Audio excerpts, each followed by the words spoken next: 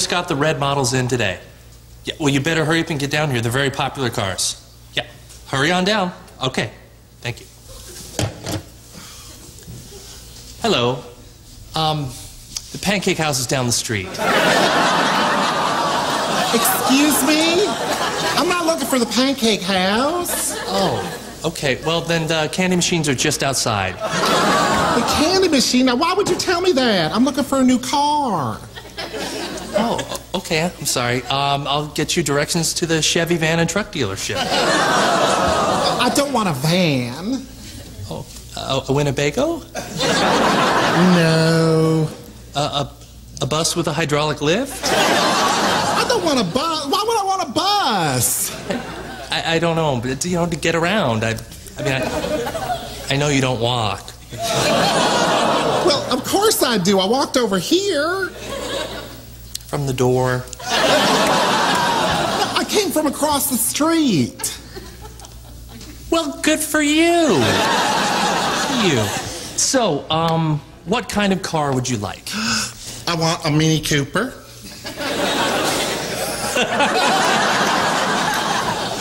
You're serious? I'm sorry, ma'am. These are factory cars. We can't customize them or anything. Oh, that's okay. I don't need anything special like spinning hubcaps or anything. Actually, we can do that, but we can't, you know, like widen the doors or, you know, reinforce the axle or put a microwave in the glove box. That's okay. I will take it as it is. Oh, I'm sorry. It's a gift. Well, you must really love your normal friends. Normal friends? What do you mean by that? Nothing. Please, have a seat. All right. Thank you very much. Is something wrong? I guess not. I guess that chair will hold. Oh, is it broken? Not yet. Oh. Well, I just think the Mini Cooper is perfect for me. I am a single woman. Well, of course. And I live with my parents. Well, that goes without saying. And I've been driving their car. And they're angry at you because you damaged the car by dragging it along the bottom of the road.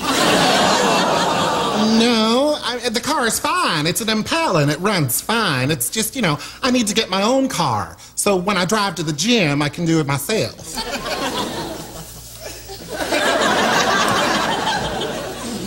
Are you the gym's accountant? An accountant? No, I'm not an accountant. What does that have to do with anything? Nothing. I'm sorry. I'm just trying to figure out why you would be at the gym. Well, I'm telling you, I was going to a step aerobics class.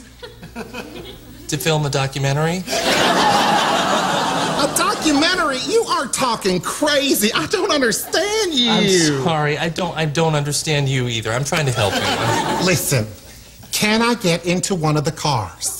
Okay. I guess there's not a law that says I can prevent you from trying. Oh, good. Thank you very much. Just a word to the wise. Our policy is if you break it, you bought it.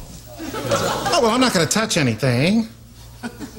Sweetie, once you're inside that car, you're going to be touching everything.